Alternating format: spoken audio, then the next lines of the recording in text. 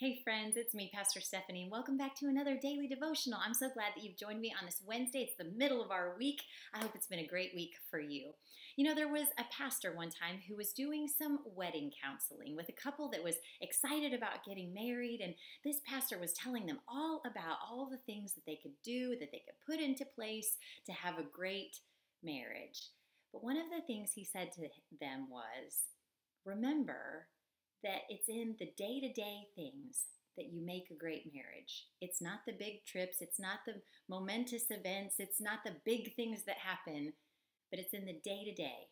It's in the little things where you find God and where you connect to one another.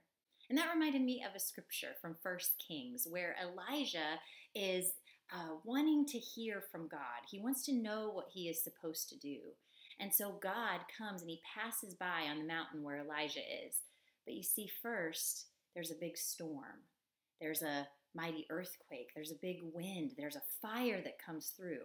But each time in this passage of First Kings, it says, God was not in the earthquake. God was not in the fire. God was not in the storm. He was not in the wind. But then there was a still small voice. And that's where God was. You know, sometimes in our lives, we look for the big things. We look for God to be in the really big events of our lives. And we think, well, that must be God because he's so big. That must be him. But friends, I hope that you remember today that it's in the little things.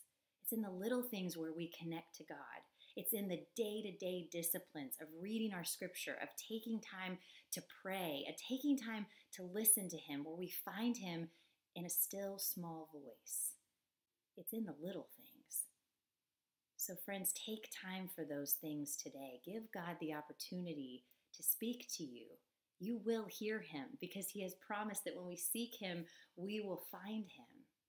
And you can connect with him every moment of every day and be thankful for the little things because that's where we find life. I hope you have a great day today. I can't wait until we can be back together on June 21st for two services, 8:45 and 10:45.